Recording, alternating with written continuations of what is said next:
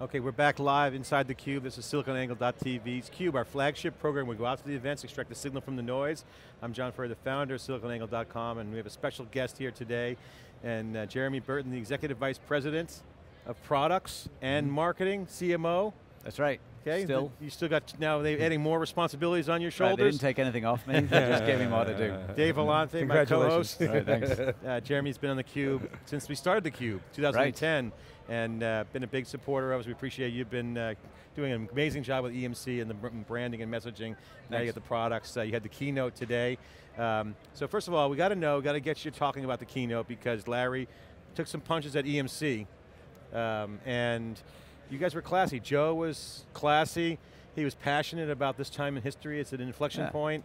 Then you came on and did the tactical display of the demo and took a jab at Oracle. But what's your take on that? I know you're ex-Oracle, so you're not going to take this lying down. Come on.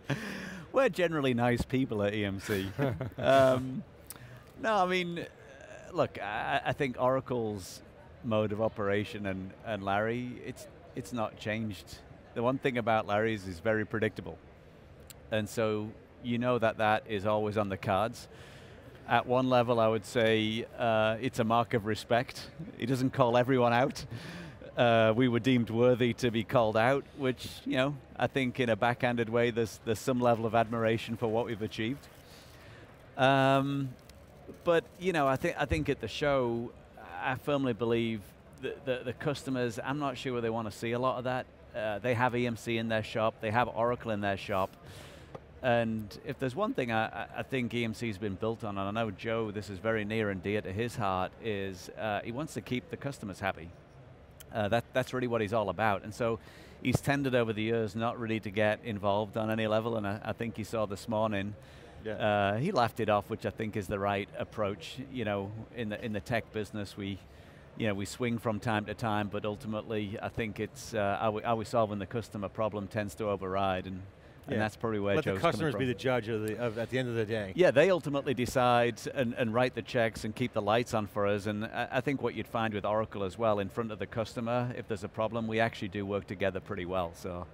But it's always exciting coming down here. I just hope we get invited back next year. Hey, keep on doing those great keynotes. You'll be invited back. So we'll also talk about the keynote. So you did basically half the keynote. I think maybe more like 3/4 of the keynote. Talk about what you talked about, rehash, and we'll drill down on it. You showed some demos. You talked about the Project X and other projects. Yeah, Flash is pretty interesting right now. You know, what's clear to everybody is that it's going to become you know, a disruptive technology in the data center. I mean, I think there's a handful right now. I think Intel multi-core continues to be a disruptor.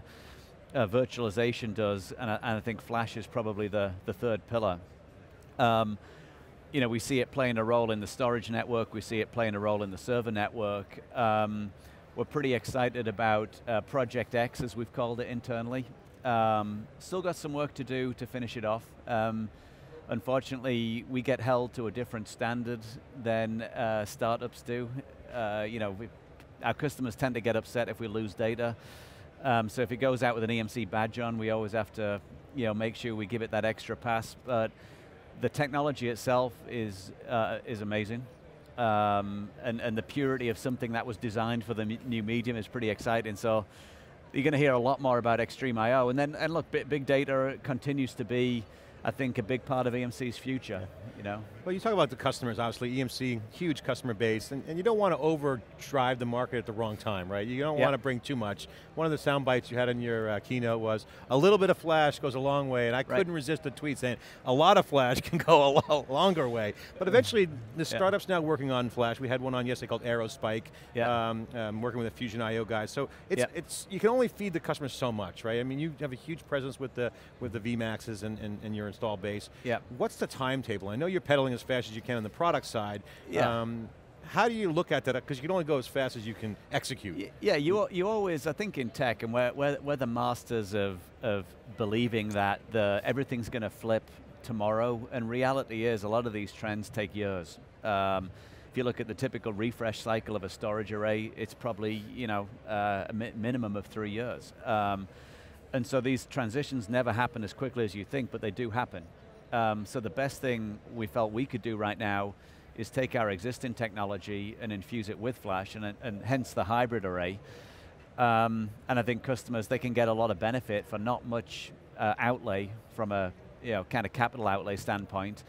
But for certain environments and certain workloads, you're going to need fundamentally different technology. And so we want to be working on that stuff as well. And server flash with VF cache and Thunder, which you're going to see in the early part of next year, that's a big part of our future. And I think the all flash array, I mean, the interesting thing about server flash right now, if you need it, you really need it.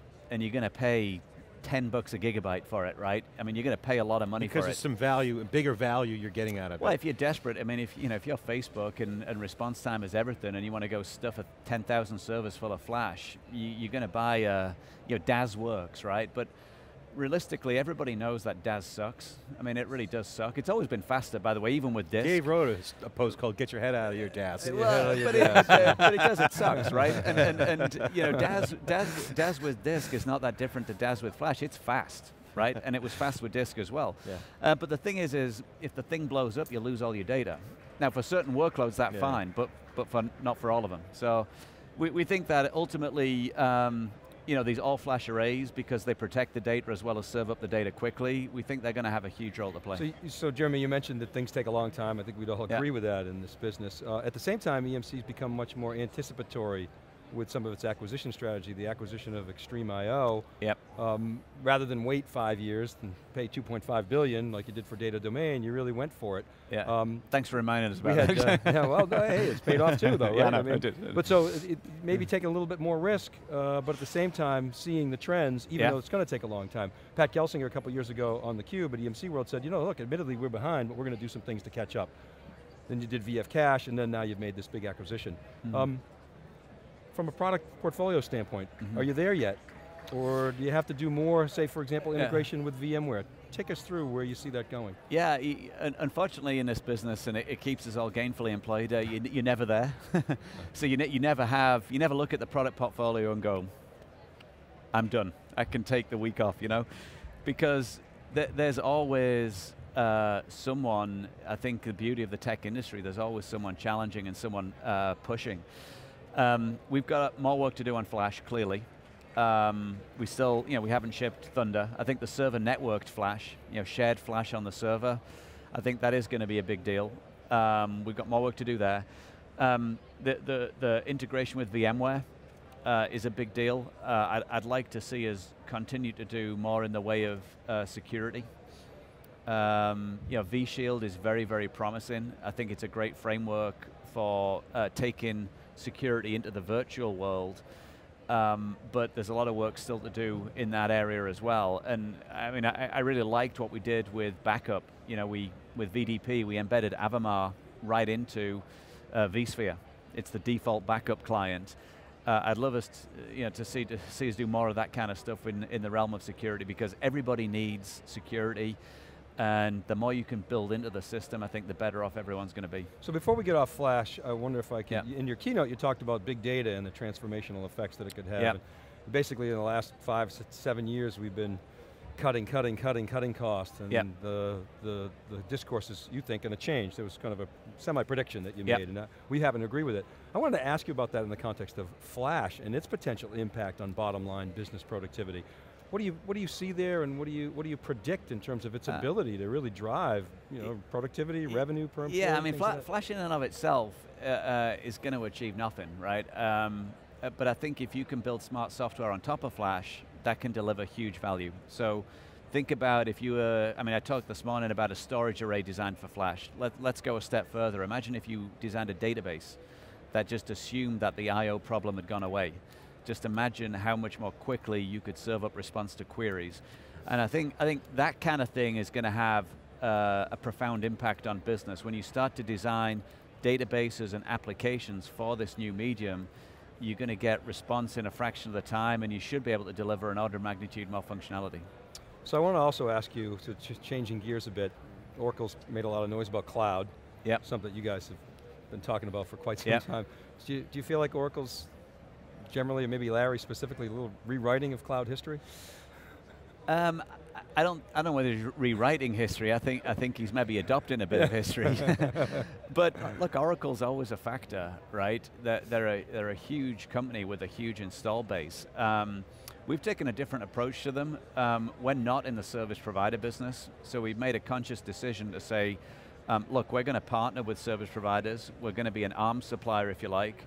We're going to do everything we can to make our partner service providers successful, and we think that they will run the application workloads of the future. And Oracle's taken a slightly different approach, saying we'll provide the infrastructure and we'll be the service provider.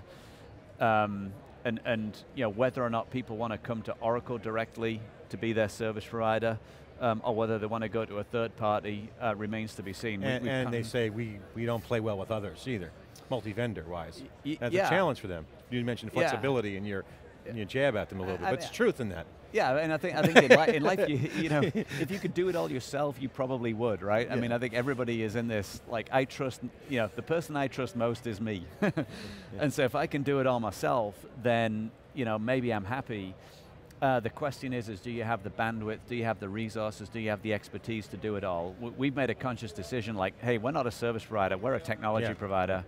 Oracle obviously has got an opinion that they can do it all. So for those who didn't see Jeremy's keynote, you said, tongue-in-cheek, flexibility and choice is not something we've heard a lot about this week, and I tweeted out, yeah, I'll say, you know, blah, blah. My question is, if you were running Oracle, would you do it differently? You know, the thing is, you look at Oracle's share price, you look at their valuation, and it's hard to say, it's not working, right? So, you're only $152 billion market cap right now. And 40 billion in revenue? Yeah, I mean, good. You know, I left Oracle 10 years ago, and they were, you know, half the size with half the market cap. So, you know, clearly it wasn't me leaving that has cost them. But, you know, I think there is room, though. I think customers want choice, they want alternatives. You're going to find people who are going to go the Oracle route. They're going to, you know, be okay with the, you know, really Exadata is almost a kickback to the mainframe era, where you've got a proprietary system running a specific application, or AS400 is probably, you know, maybe even a better analogy. We've got a different strategy, and I think there is probably room for both. I like ours better, but it's hard to point at Oracle and say it's not working. Because I mean, they're fierce competitors too. They have a lot of things. We give them a lot of props in a lot of areas. We also kind of challenge them, but you know, they are, they're competitive and they're sales driven. Yeah. And they work that. Yeah, and if you're in the same markets as Oracle, you've got to be on your game to compete. Yeah, got it. So, you know, we have a healthy degree of paranoia. At the same time, we've got a lot of mutual customers. So I want to talk about some of the coolness you've been doing on the marketing side. Obviously, now that you're running the products, that was cool. We'd love to talk more about that, but the marketing's been great. You know, we've always been proud to work with EMC and have a chance to watch you come into EMC at the first Cube that year, and Cloud Meets Big Data. Now you got the new campaign, which Cloud Meets Big Data totally still works. The longevity's still there, so that was a success. Yeah. Now the face of big data is genius in the sense of you're taking it to the mainstream where people don't want to go under the hood. Right. They want to see the hype translated into value, right? So, what does it mean for me? Take us through the mindset of Jeremy Burton with the face of big data. For the folks who haven't been following, the face of big data is EMC's campaign in a quasi-independent way, not so much EMC, sales pitch, really more of a service, public service to share examples of what's going on in real life where big data changes the world. So. You can go to the faceofbigdata.emc.com / humanfaceofbigdata.com or emc.com/humanfaceofbigdata. You'll end up in roughly the same place. So take us through the mindset. Okay, obviously there was a New York Times article written, you spent a lot of dough on it, so it's expensive. Centerpiece of your campaign. Yeah. Obviously in the keynote you had some great images and stories. So take us through the mindset of this program. Well, reality is, I think with this kind of a project, I mean, I just had an amazing guy, Rick Smolan, came to me with an amazing idea. And I think in my career, I've had a lot of joy betting on individuals. You know, reports and committee meetings I have a lot less time for, but he's a guy who had an amazing idea, had a bit of a track record for doing something like it before, wanted to go out, send 100 photographers to 30 countries and capture images of how big data is changing humanity. Thought that was cool. didn't really know whether he could do it, but thought it was cool, said, hey, we're going to do a census of the planet. Thought that was cool. Said, we're going to send the book that I create to 10,000 of the world's most important people on the same day. I thought, that's really cool. And then we want to get into schools and we want to help kids understand what data can do for them. And so, this was a half-hour conversation at Pete's Coffee that turned into 2.5 hours.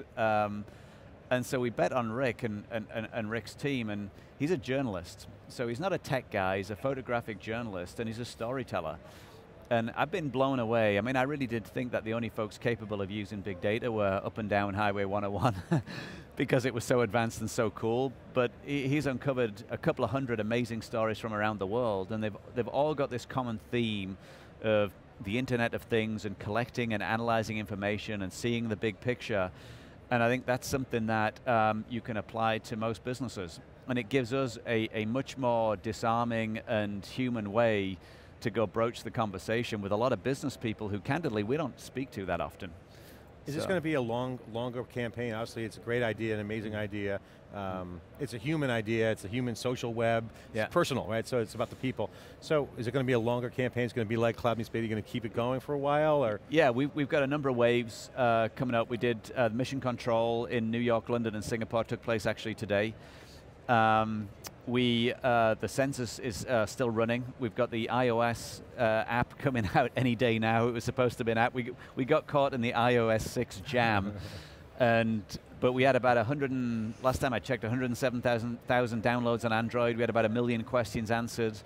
We're hoping we can double that with iOS. And so you've got a couple of million questions that you can start to understand what's going on, on the planet in a relatively short period of time. But this campaign is going to run through next year. I want to take it on the road. I want to invite folks from organizations to hear about the human face of big data, but also hear about the corporate face of big data. And there are a lot of similarities and correlation that can be derived between the two. Well, you guys are doing great with EMC TV. theCUBE was on a special segment with Richard Schlesinger from 48 Hours in your office. They did a CUBE special, Dave and I did with your team. So great on the marketing side. Yeah, look for that. So what we did was we took the best of the CUBE content on big data and weaved it in. Created kind of a story around Richard curated theCUBE.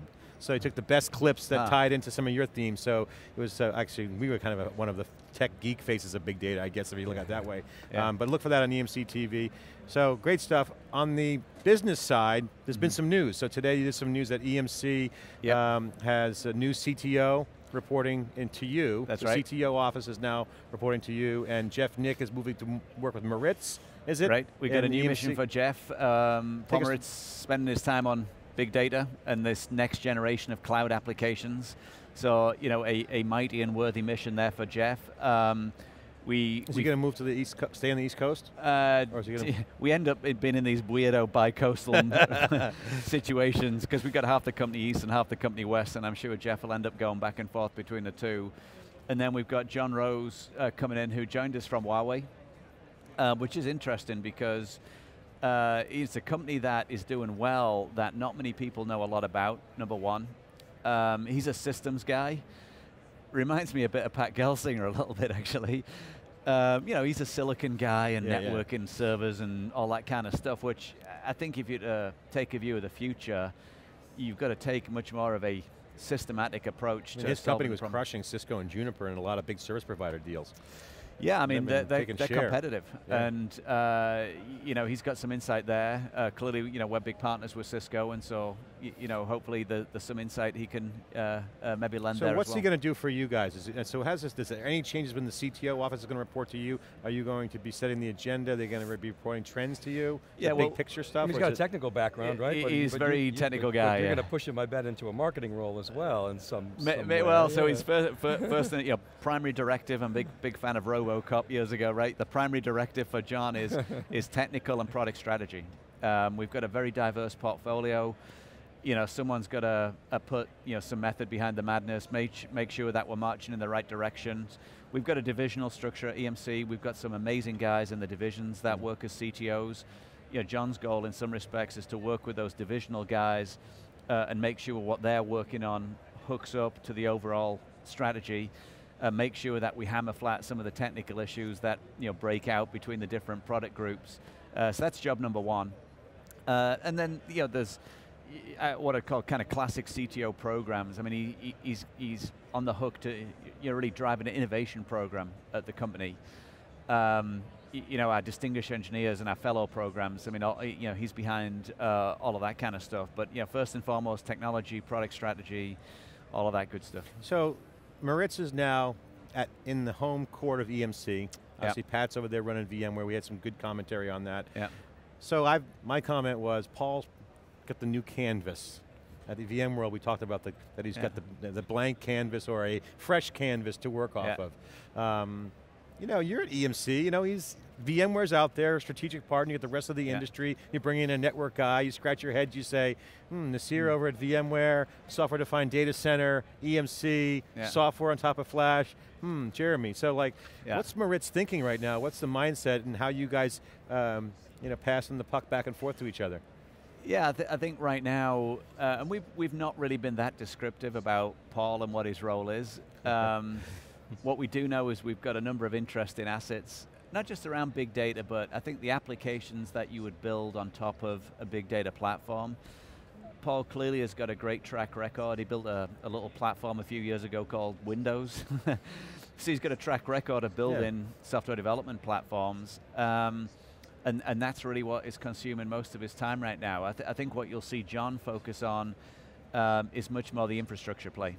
Networking clearly is a part of that, but it's not just networking in and of itself. I think it's networking in relation to servers, in relation to storage, in relation to virtualization, and how does that ecosystem come together? Yeah, the software-defined infrastructure, as we're calling it. Yeah, what was kind of weird this morning, I felt like after listening to Larry's session on Sunday, you had the software company talking about hardware, and then we were the hardware company talking about software. Yeah, and you had a great demo with the Green Plum Chorus, and I heard, of course, Dave pulled up our dashboard of the Twitter fire hose, and it's real time. You said that you have consumed up the Twitter fire hose. Yeah. 6 billion records. Billion records. That's quite a fee to pay for Twitter for the CPMs, but did you suck it all in? You consumed it into a corpus? What'd you do with it? What did you? 1,000 node. Well, can we get a copy of it? No, we built this 1,000 node Hadoop cluster out in the middle of nowhere, and it was actually in conjunction with the Human Face of Big Data project. We got access to the Twitter firehose. We dumped it in there. And we've actually been working with a couple of partners, one on the floor here, Tableau. In fact, if you go see the Human Face of Big Data exhibit on the back of our booth, we have a data DJ there who is doing visualizations for the Human Face of Big Data, but a lot of those visualizations are derived from mining that they've done in our big Twitter Hadoop cluster. And it was actually fascinating because most of the work, when you talk about searching for needles in a haystack, that's exactly what it is.